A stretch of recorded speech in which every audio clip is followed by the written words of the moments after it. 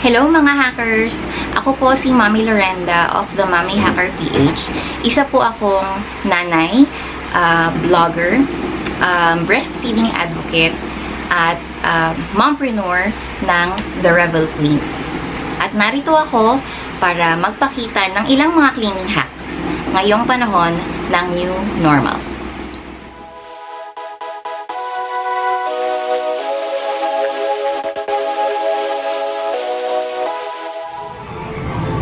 Hello mga hackers! Ngayong panahon ng pandemya, masyadong mahirap lumabas ng bahay para bumili ng mga cleaning items. Alam niyo ba na pwede mong linisin ang iyong bahay gamit lang ang mga basic kitchen items na meron tayo sa ating bahay? Tara, samahan ninyo ako upang maglinis ng ating banyo, sala, at kusina. Sa sala tumatambay ang buong pamilya natin, lalo na ngayong panahon ng lockdown. Pero, ang pinaka-part ng bahay na hindi masyadong nalilinisan ay ang ating mga dingding. Paano natin malilinis ang mga ito? Gamit lang ng suka at pagbili.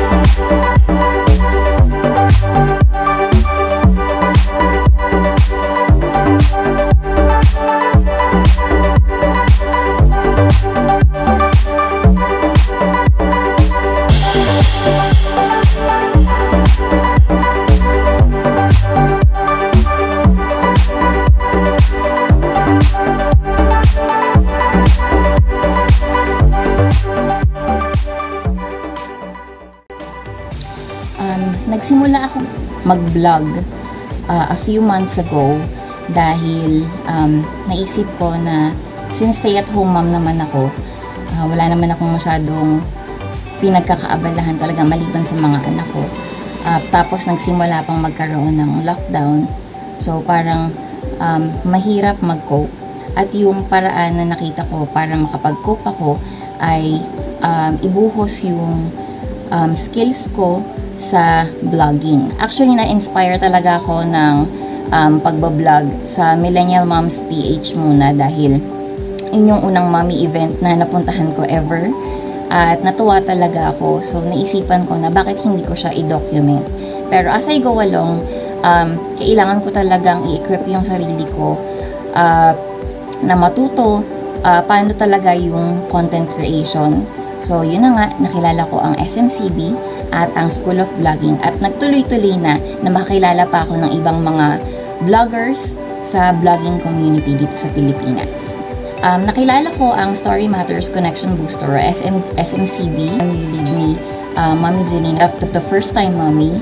At siya yung naging unang-unang mentor ko when it comes to content creation sa pamamagitan ng IG stories. Nakilala ko rin sila Omni and Bryce ng School of Vlogging. Naging School of Vlogging scholar ako. So, yun yung mga naging stepping stones ko para talagang i-pursue ang vlogging. Alam niyo ba na ang toothpaste ay hindi lang pwedeng pang linis ng ngipin, kundi pwede rin siyang pangtanggal ng mga watermarks sa ating sink at sa mga tiles ng ating lababo.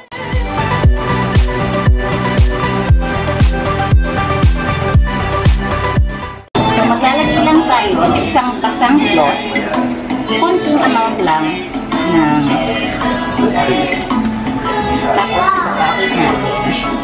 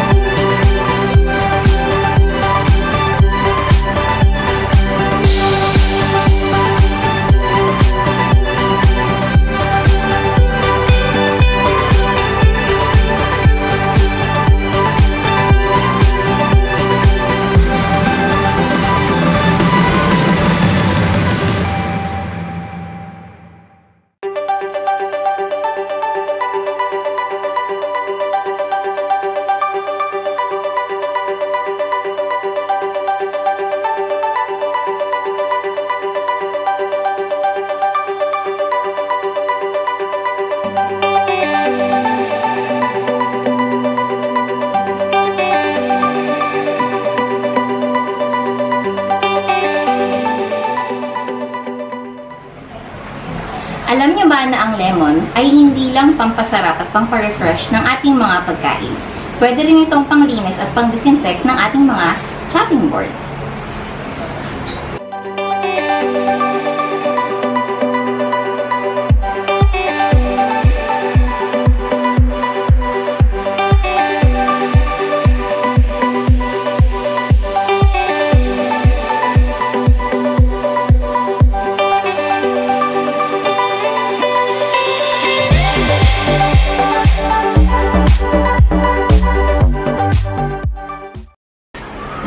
Problema nyo ba ang stubborn stains sa inyong mga lutuan?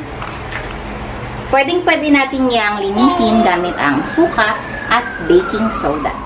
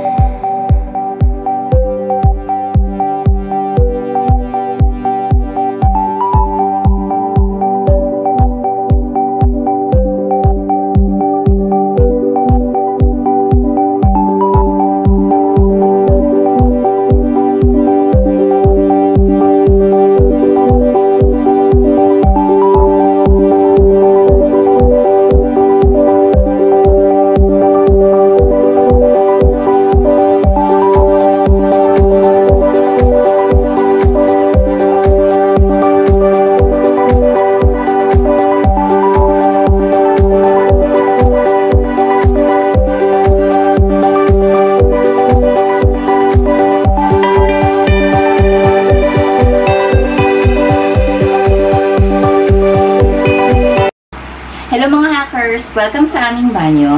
At ngayon, samahan ninyo ako na linisan ang aming toilet bowl gamit ang ilang mga basic kitchen items. And nakikita nyo naman na yung aming toilet bowl ay medyo madumi na. Medyo nag-yellow-yellow sa side. So, ang gagawin natin ngayon, gagamit tayo ng baking soda. Ibababad natin ngayon yung part na yan na madumi para mapinaw. Tapos, kukuskusin natin yan later on.